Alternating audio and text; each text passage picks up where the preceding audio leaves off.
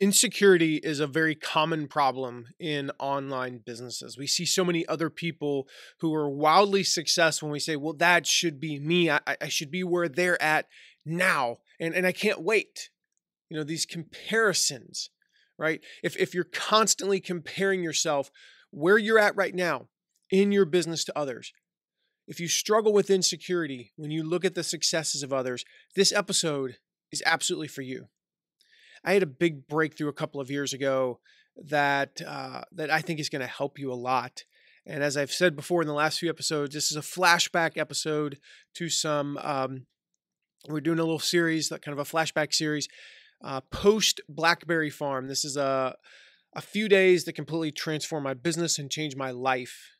Got to spend a few days with Jeff Walker, Michael Hyatt, and Amy Porterfield, and just getting to talk with them. Sit down, just the four of us, and just learn from them. And this idea of insecurities, comparisons in online business came up. It's something that a lot of people struggle with, but you don't have to. And I'm hoping that today's episode, if that's you, if you struggle with those things, today's episode will help. Welcome to the Affiliate Guy podcast.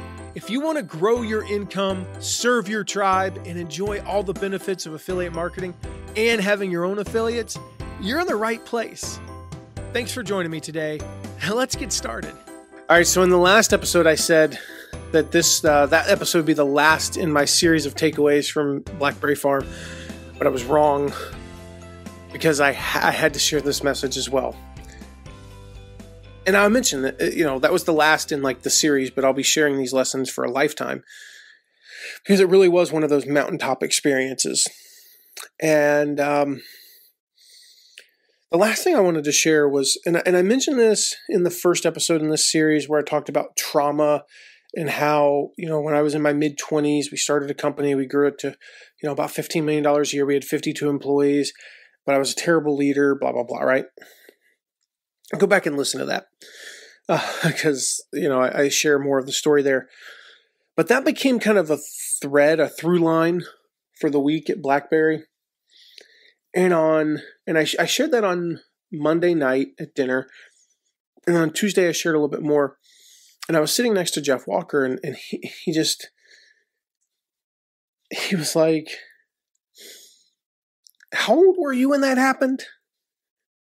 25. And he was like, nobody at this table was even remotely close to that successful at that age.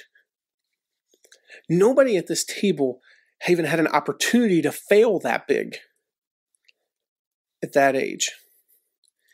And then I forget who it was. I don't remember if it was, I think it was Amy,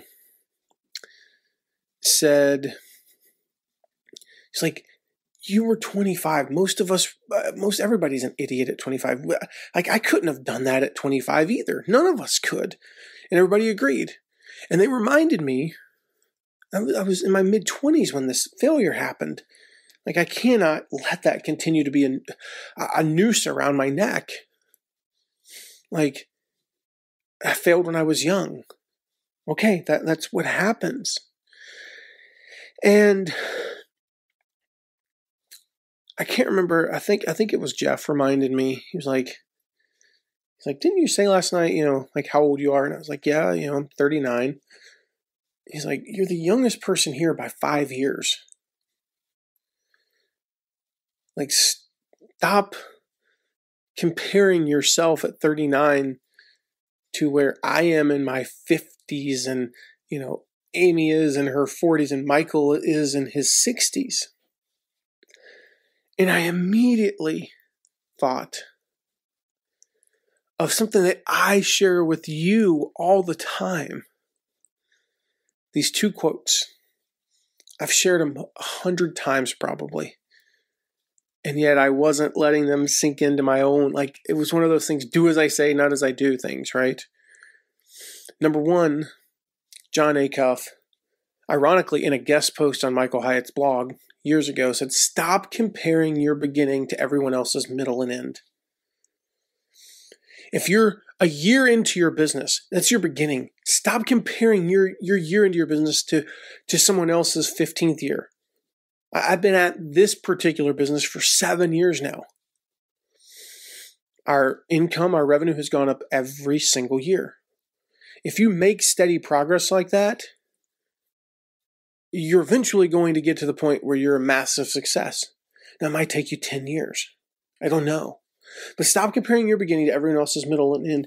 And the other one was from Stephen Furtick, who said, the reason we struggle with insecurity is because we compare our behind the scenes to everyone else's highlight reel. You see, like, let's just look at personal life. You see someone's Instagram. Instagram's their highlight reel. Unless they're trying to be funny, nobody's posting on Instagram about the afternoon that they had a really bad stomach ache and sat on the toilet all day. Right? Nobody posts about that. And so you think, gosh, this person's they're always so healthy and so vibrant, and my stomach's upset, and I'm like, it's an extreme example. Well, you know what? They have days like that too. Oh, look at them. They're off in Europe. Look at them. They're this. And I'm not saying that everyone you see is like this, but like if you look at the statistics, I heard a statistic the other day, said that the average American, most Americans, if they had, I think it was a $500 or $600 repair needed tomorrow, couldn't write a check or pay cash or use their debit card to pay for it. They would have to go into debt to pay a $600 bill. So if more than 50% of the population can't even afford a $600 payment and they're on some European vacation, the little known fact is they're going into debt to do that many times. Like, I grew up, thankfully, in the way I was taught. I didn't even know that it was possible that you could finance a vacation. Like, ooh, yay, 1 week of awesome sauce only to come back to the stress of having to make the payments. That does not sound desirable to me. So I didn't even know that was a possibility until recently. I learned that. I saw some ad for it or something. I was like, what? How is that even a thing? And so you see people on Instagram, you see people on Facebook, and you go, oh my gosh, look at them. You're seeing the highlight reel. You're seeing a second, 10 seconds, 5 minutes of their day, which is 1 day of their life. Yeah, many people do live a great life. And in fact, their behind the scenes would be amazing. But you don't see most of the behind the scenes stuff. And so you're comparing your everyday struggles to their highlight reel, and that's unhealthy. So we do that in our businesses too. And I compare, gosh, why am I having to do this, this, and this? Well, because I haven't, I'm not at the point that they are. Why do I have to, why is it such a struggle for me to do this? And why am I having to do this task when so-and-so doesn't? Well, because I'm at the beginning. I'm 7 years along in a 30 plus year journey. I came in to this business with less than $10,000 in the bank. That's like when I started this business, my wife and I started this business, we had our business account, started from scratch. We had to self-fund it with a couple $1,000, not $1 million. So we didn't hire on day one. We had to make money before we could bring on team members. So we grew slower than somebody who could pump in $100,000, $200,000, $1 million into their business. We didn't take on venture capital. So we grew slower. We self-financed. So what that looked like was in the first month, we spent $1,000, we made $1,200. And then the next month we spent $1,200 and made $3,000. Now we took a little bit of that profit. We hired a virtual assistant to work 10 hours a week. Well, that accelerated things even more. So then we could, third month we could push him to full time. That accelerated things more. So by month 6, we could bring on another part-time team member. And then we could do this. And then we could pay for things that we couldn't pay for. Now, after a year, we could afford to take a risk and run some ads that might not bring in anything. Don't run ads when you need the money. because your ads might not work. It's hard to run ads when you're desperate because ads require testing. They require failure. They require being willing to lose $5,000 before you finally turn the tables and get to make $500,000. That's what it takes. It takes a little bit of trial and error with ads. So you can't run ads until you've got the money in the bank and you go, you know what, I can afford to lose $2,000. I can afford to spend $2,000 and make nothing. But if you look at somebody who's out there spending $1 million on ads, they weren't there 5 years ago.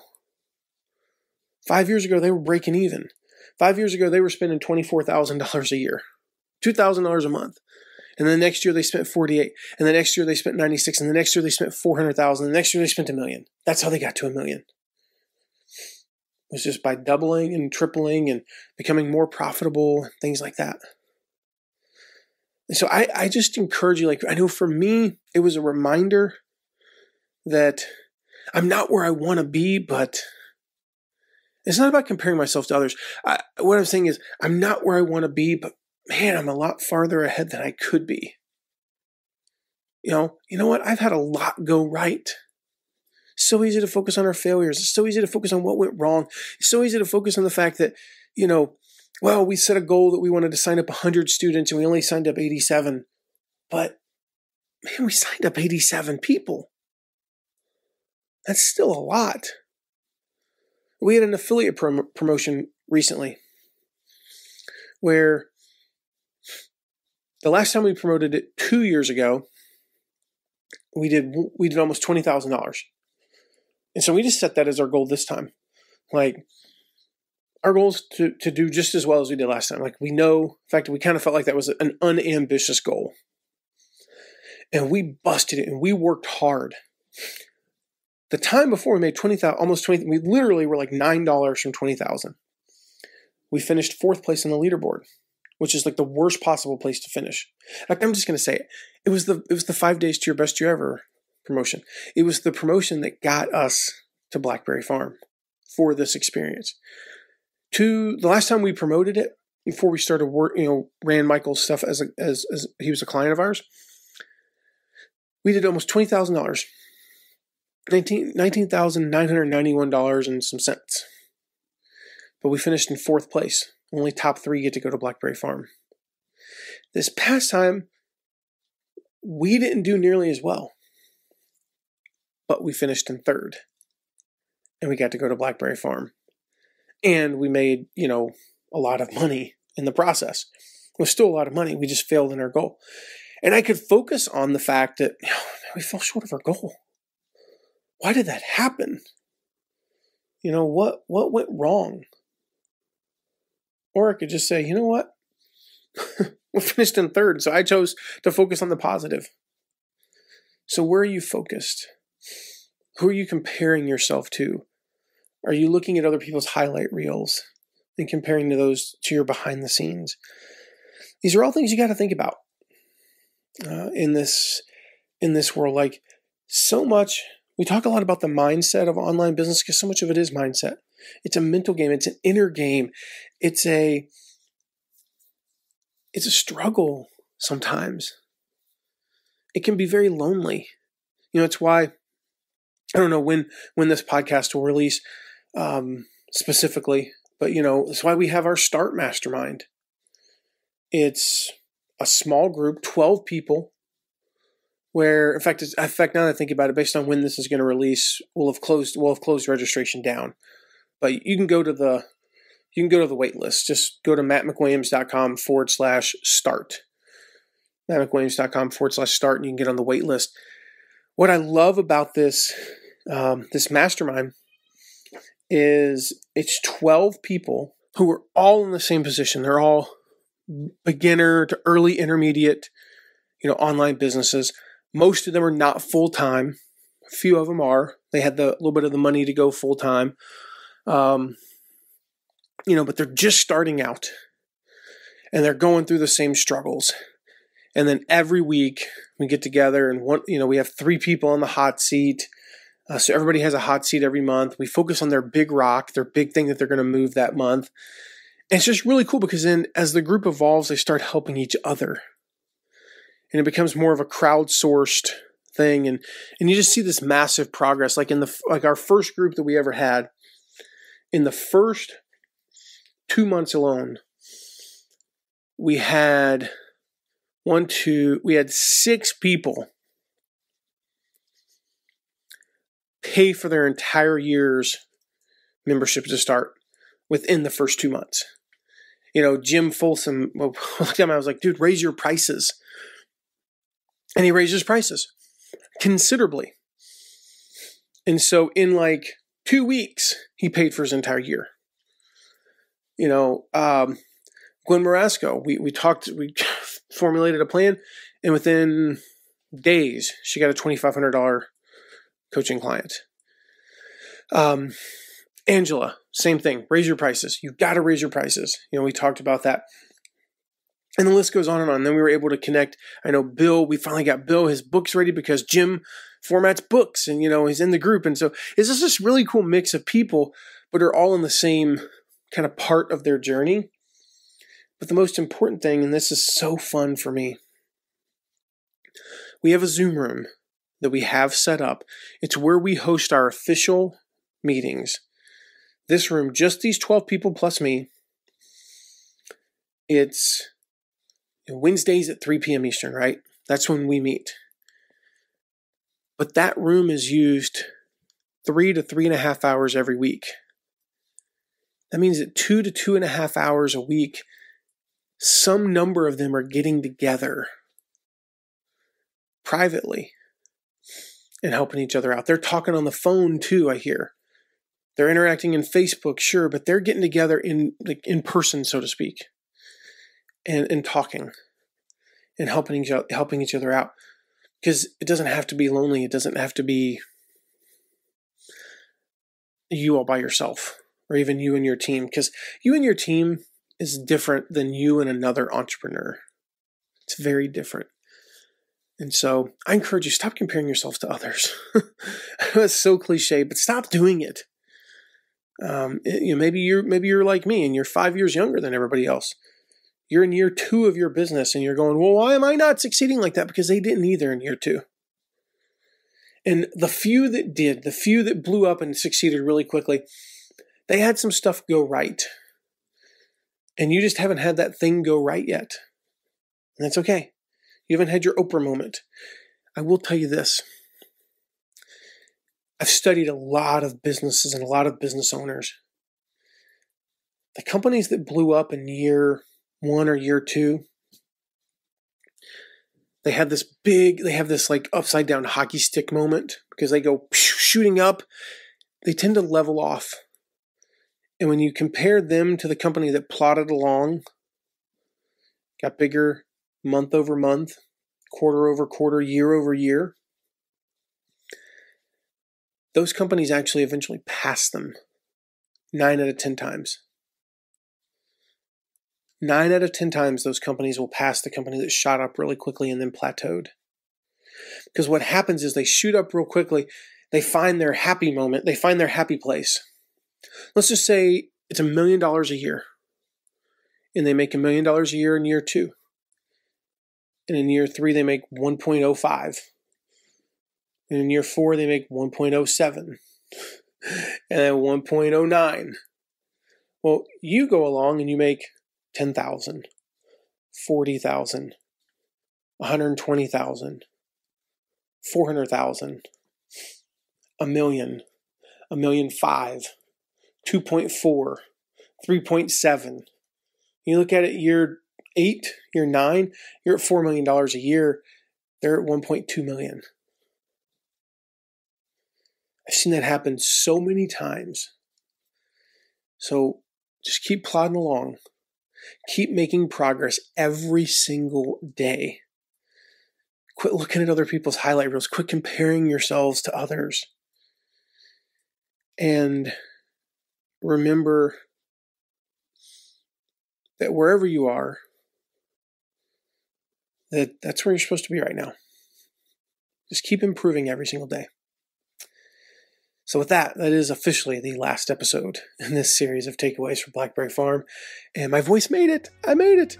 It's struggling right now, but it made it. I'll see you in the next episode. Thank you so much for listening today. Remember to check out all of our deep dives into affiliate marketing at theaffiliateguy.tv. And if you have a question, you can ask it at asktheaffiliateguy.com. Who knows? Might end up being featured on this podcast.